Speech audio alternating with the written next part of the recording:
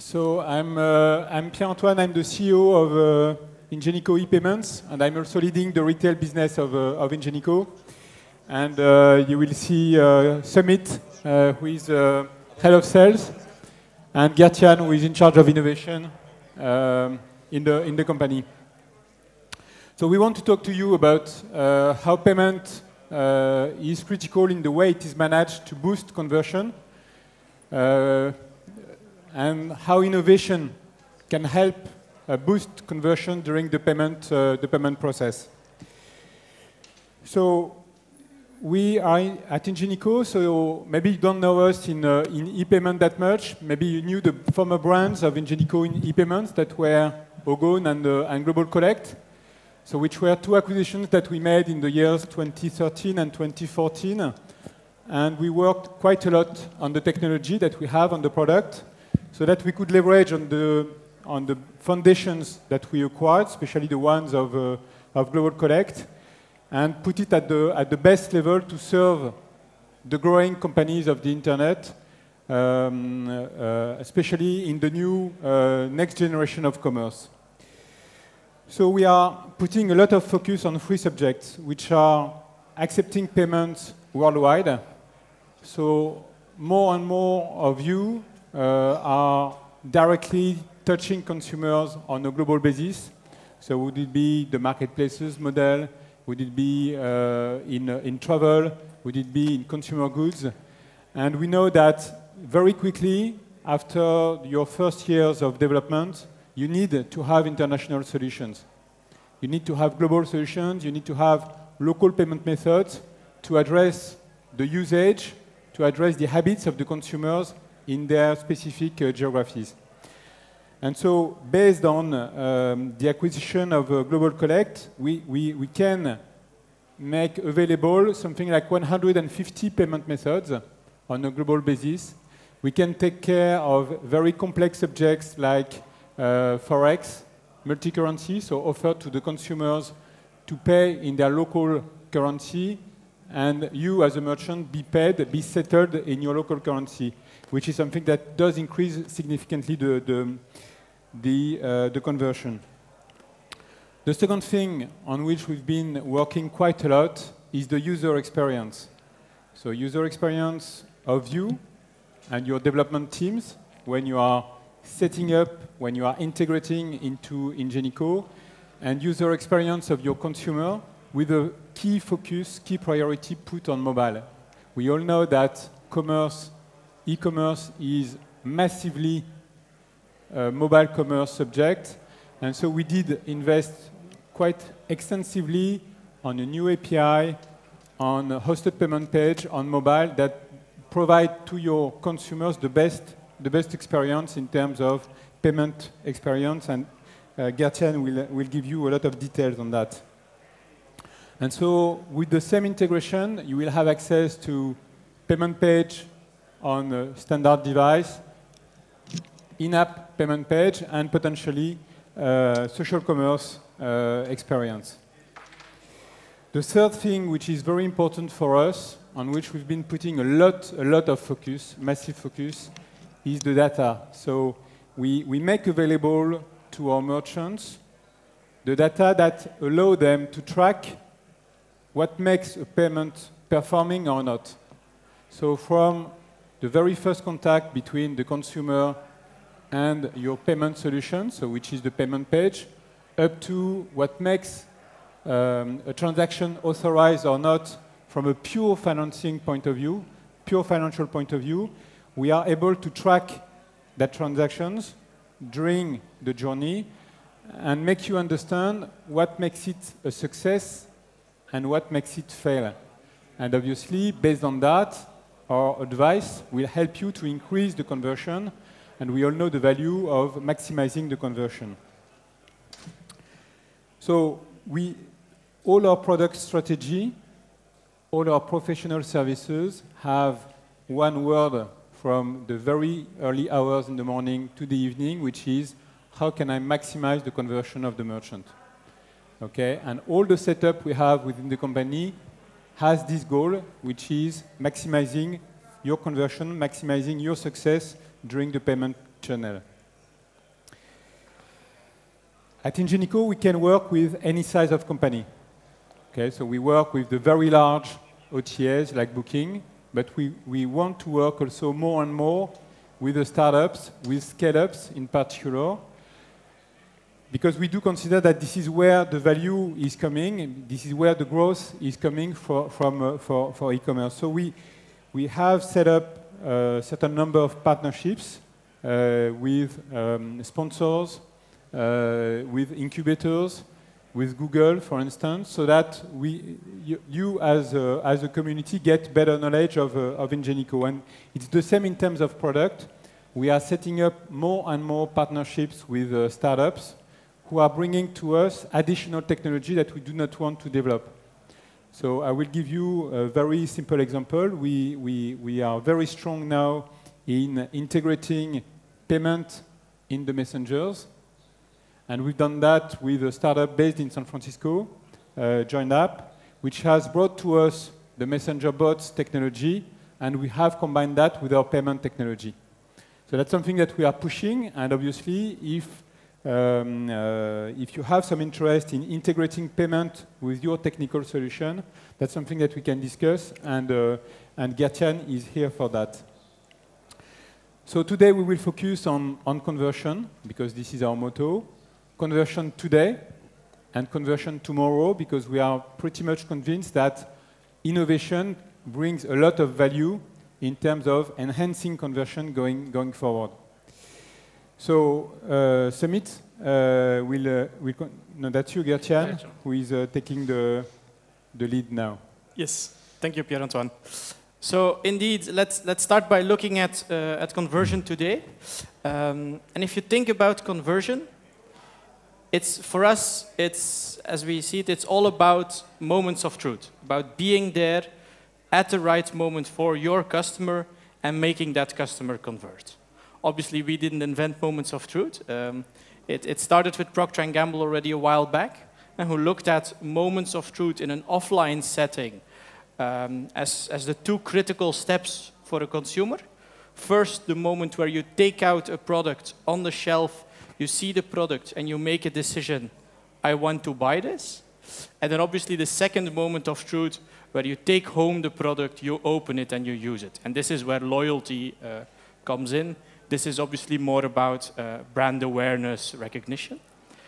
However, this was built for the offline world. So in 2011, Google added one before, added the zero moment of truth, which means the moment where you start to search for a product, where you discover a product, maybe you do a mobile search, maybe you see an advertisement, maybe you look on a local search, anything that lets you discover products, and that really drives in-store or online purchase. However, we at Ingenico believe there is one more, which we call the payment moment of truth. And why do we put so much focus on that, and why is this so crucial to conversion? It's because it's the very last step between a customer who's interested in something and somebody who actually made a sale, made a purchase, and brought money for you as a merchant. It's the last point where a consumer can say, maybe I'll not buy it anyway. And in-store it's difficult because you're there with your shopping cart and you don't want to leave the queue. Online it's just like close the window. So that payment moment of truth, especially online, is really quite important, especially if you look at statistics. If you look at data, that's a study we've done, is if you look at 100 orders started, so people who put stuff in a shopping basket, only 50% of them go to a payment request, so actual to a payment transaction, and even there, again, 20% of orders are not completed. Customers abandoning during the payment process, customers not having the right amount on their bank account, all different reasons. But so it's in total, it's from the people who have a shopping cart and click checkout, there is approximately 60% still lost there because of all different reasons on the consumer side, all lost in that crucial payment moment of truth. And that's for us why, like Pierre-Antoine said, conversion is so key to what we do. So I said, why do consumers abandon?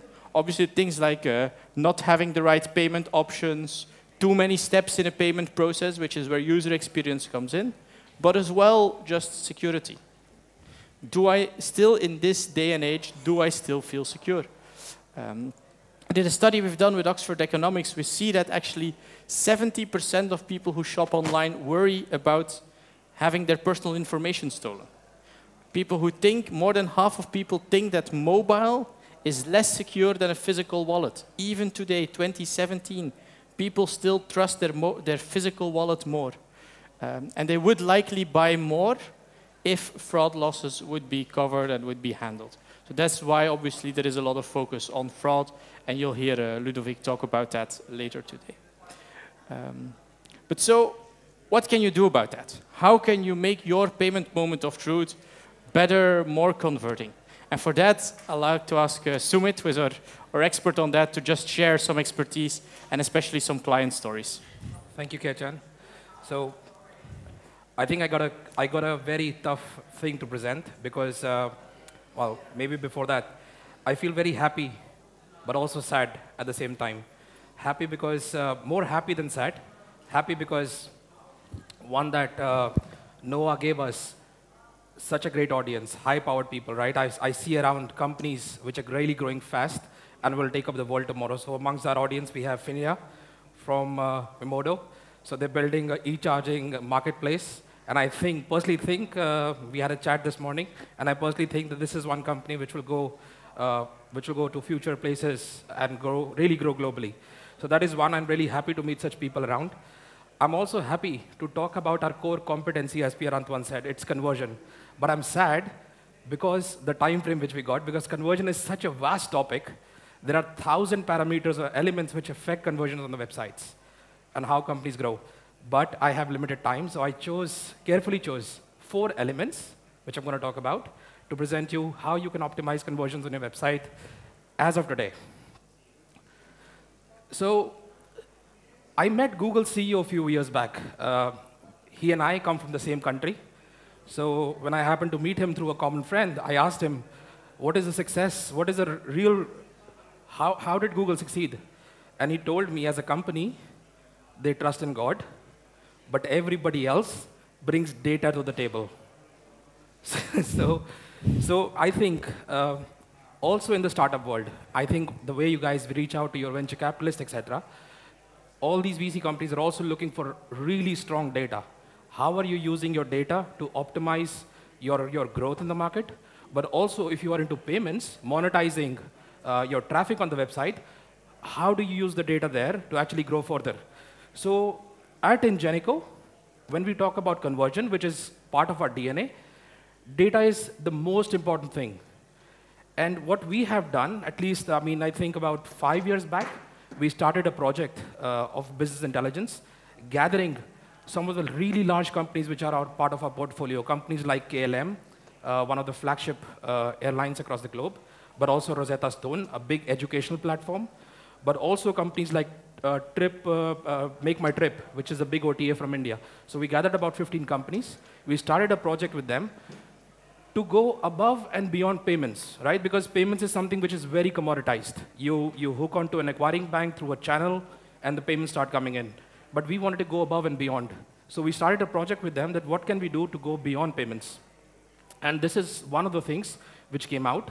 And we invested about 13 million odd euros in this project. We call it Elevate. It's a tool which we use where we can offer this to our merchants, where they can actually benchmark data or conversions, how they are going on their websites. We launched this about 3 years back, so we institutionalized the product already, so many of our merchants are using it and benefiting from it. But then we took it to the next level. We took it to the AI, we took it to the predictive modeling. So you are now able to, for example, see from the tool that if you're going to implement X, Y, Z on your websites, how your conversion is going to be looking like in next 3 months or 4 months. So that's something which you can do. And I think if you don't do it already, talk to your payment providers and ask for this kind of a tool as well. So that's the first one, the most important one. The next point is more about maximizing the value of your partners. The way we see, since as I said, the industry has been really commoditized. We see generally that the relationship which has developed between large merchants and the payment service providers has come to a mere client-vendor relationship. And we feel that this thing should be challenged. Your payment service provider should be more or less like a partner, so that they are able to grow with you. So because this industry is like where if you are able to make 100 euro as an extra revenue, the payment partnership would also the payment partner would also benefit along with it. So there has to be a really good value proposition tying between yourself and your partner. I'm going to take some pragmatic examples. We work with Liverpool Football Club, and when we reached out to them, they are a big football club, and they have fan following across the globe. And what they were doing is basically they were working with a PSP, which was actually more like, as I said, a vendor-client relationship. And when we got into, we started to talk to them, we saw so many things which were actually killing conversions. The football club comes from UK, so they used GBP as a currency to trade globally. So any fan, let's say if he's coming from Thailand or from Norway or from Sweden or from India, wherever in the world, if they want to buy something from their favorite club, they would be actually paying in British pounds. We challenged this perspective as well. And then Liverpool challenged us back. So, but in the end, we tried to convince them, and we were successful to actually multiply or globalize with multiple currencies. And that's the first step. So reach out to your partners or your vendors, as you may have the relationship right, and ask for how you can really work as a partner, where the PSP can actually help you or tell you the pitfalls which you have on your websites and grow it further. So currency is one of them. But also the next step to the currency is payment method. So for example, if you want to expand, let's say the city where I live, Amsterdam, part of Netherlands, if you want to have your business really grow in that country, and you only have credit cards on your website, I can already tell you that it's going to be very, very hard, because that particular country, Netherlands, has about 80% of the payments which happen in the country come from a specific product called Ideal, which is a local banking product. And until you have Ideal on your websites, it's not going to help, right? But to have Ideal, you need to have a euro currency on your website. So it ties from the currency first, comes to the payment method, and lastly, it is the language. So when you have to internationalize, as I said, it's currency first, then the payment method, then the language. Because some people do it opposite way. They first internationalize with the language. However, in the real world these days, there are multiple tools which are available on the browser itself, which can help to convert the website in the local language where people can see it. And this was the case with Liverpool Football Club, because if somebody wants to buy it from their favorite club, they want to go to that website, and they will convert it anyway through Google Translate in their local language. But again, when they come to the payment, the moment of truth, which is related to payment, if they don't find their own currency or the payment method, they're gonna drop off. So this is becoming very important to maximize the value by talking to your financial partners or your PSPs.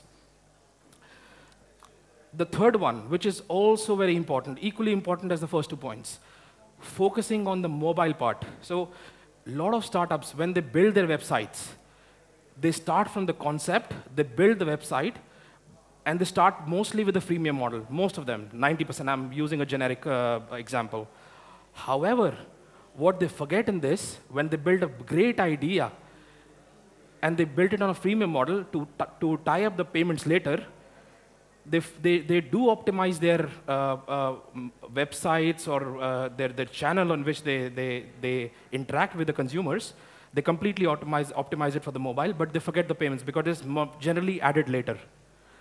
So we also see sometimes that the way the checkout will work on the websites will be completely optimized for the mobile, but the moment somebody clicks a payment button, the whole experience goes for a crash. So this is very important. The PSP or the partner which you would select needs to have the right elements into their DNA, that they are also mobile first like your business.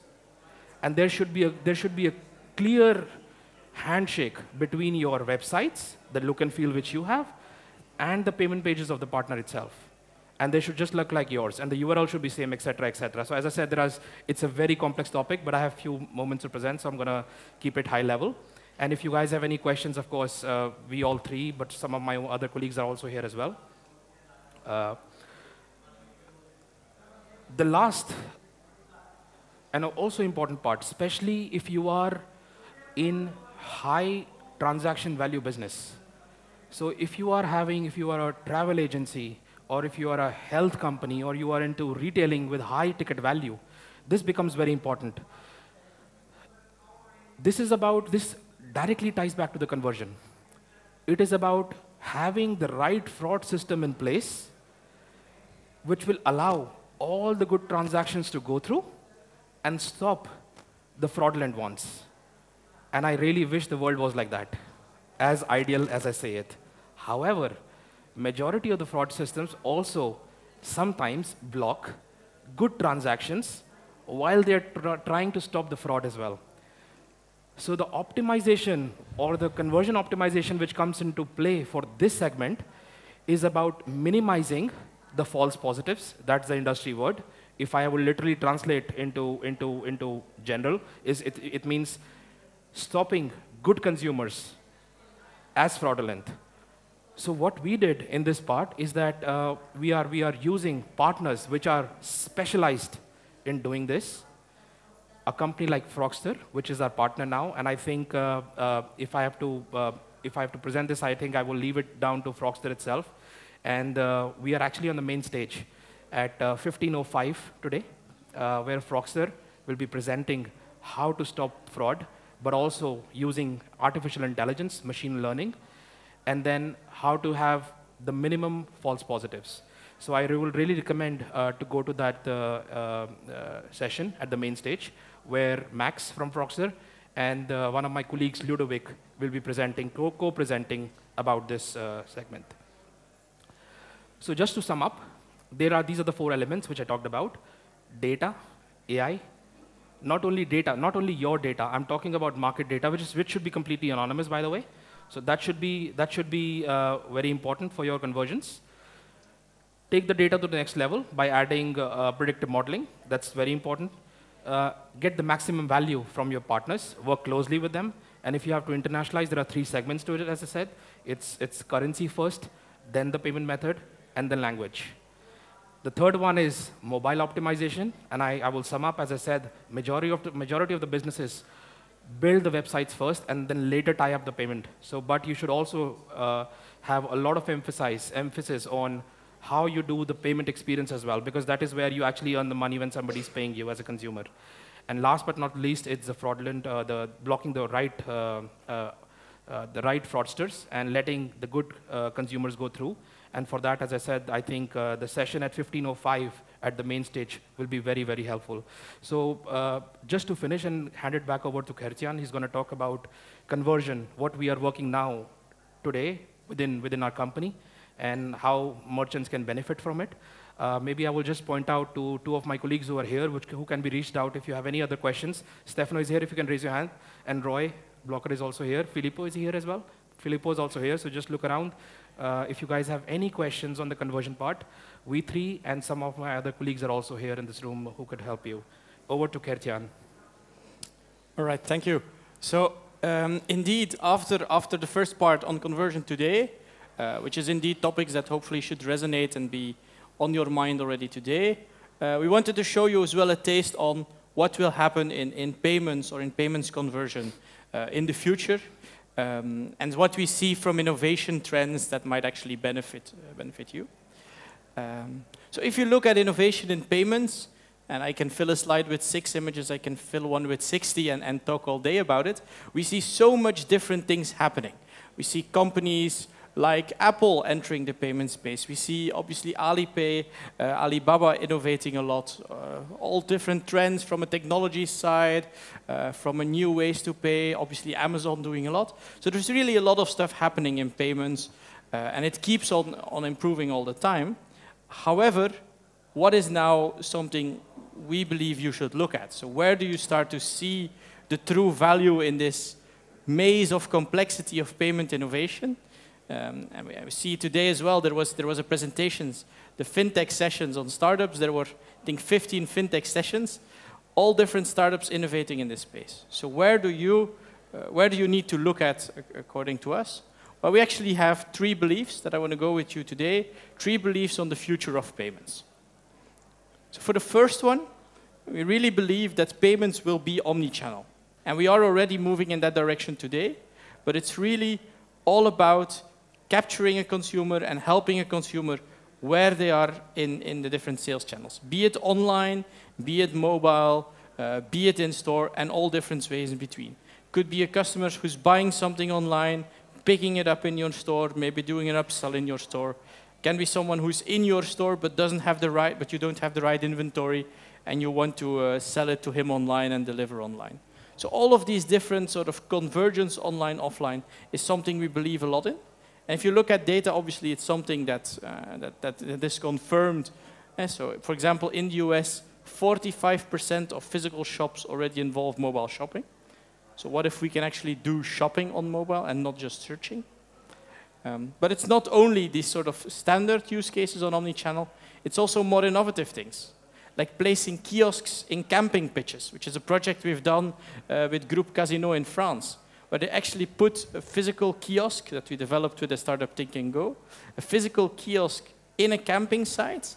You order groceries at the kiosk and it gets delivered. I think a second one, which is a big trend in the last year, is we believe payments will become conversational. And you see things like Apple adding peer-to-peer payments and launching competition with the Venmos, the PayPals of this world. You see also chatbots, which is something I personally have been looking at a lot. See chatbots like, for example, Kayak, that allows you to buy plane tickets or a hotel through a chatbot, or shoes. You can buy shoes through a chat just in Facebook Messenger. So it's something we believe a lot in. Why? Because we see it as almost a next paradigm in retail, in online retail. So where you had e-commerce, which was sort of the mirror of your offline store, you can just, you show your products as well, you put them in a shopping basket, you check out. You had then the social media, who led more into a participative economy, where you can share stuff, where you have the marketplaces, the peer-to-peer interactions, which really mirror that trend. We believe that following the trend of messaging bots and conversational interactions, there will be almost a trend of conversational commerce that allows you to have a one-on-one interaction with your customer, online, digital, automatic, but one-to-one, and actually selling products that are personalized, tailored to their needs. But, and then we come back to conversion, you need to do that right, and you need to convert fully in that channel. You need to treat it like a separate sales channel. And it's something we've been working on quite a lot, and this is really something that we have from our innovation lab. That's a key project of ours. Pierre-Antoine mentioned already the collaboration with the Joint App startup there. But it's something we already have live today, actually, which is a full payment integration in a chatbot. So you can have a chatbot that sells products that actually ends with a payment page, with a checkout at the end. So you don't need to leave Facebook Messenger. You don't need to go to somewhere else to conclude. It's all integrated using everything we have as payment technology on our mobile or on website.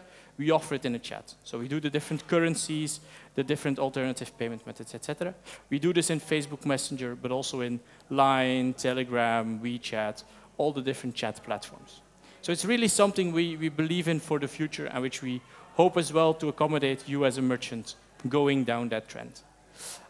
If you want to see it in action, by the way, don't hesitate to pass by afterwards. As a last one, and maybe a bit further out, we believe that payments at one point will become invisible. Not longer really core to the process of a consumer. I mean, look at Amazon with the Just Walk Out Amazon Go store, and where you take a product and you walk out. Look at Uber. When you take a taxi, you leave the taxi, and somehow, somewhere, it gets billed, but you don't need to cautiously do an action on that. Or a project we're doing in the parking space, where if you park your car will know where you're parked, when you enter, when you leave, and it will automatically settle for your parking bill. So no longer you have to keep tickets, go to the machine, put coins in. Your car takes care of that. Automatic, seamless. And obviously that uses technologies like tokenization, etc. But the important thing for me here is the fact that it becomes really a payment that's invisible, that's smooth for the user, and that really brings a nice user experience on the commercial side. So to sum up 3 beliefs, omni-channel as very key, is one that is already here today. Second one, conversational, where we believe the trend is still starting, but already reaching results for merchants. And then invisible payments as more the long-term trend for payments.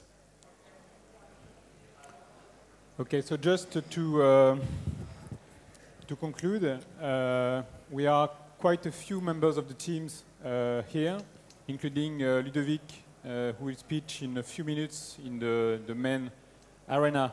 15:05, at 15:05. 15:05, yeah. Okay, so a bit more than that.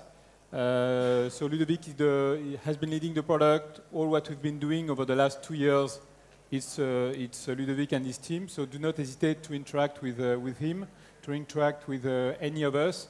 I think you understand the drive of Ingenico in ePayments, all about conversion in any type of use cases. And we have, that's the final word, so we have set up a dedicated interaction for scale-up companies so that we can provide you the best advice, the best professional services, besides what we do for the mainstream merchants. So do not hesitate to interact with us, and we are very excited to meet as many of you as we can over the next 2 days. Thanks a lot, and have a great day. I think there is no room for questions during this format. Thank you.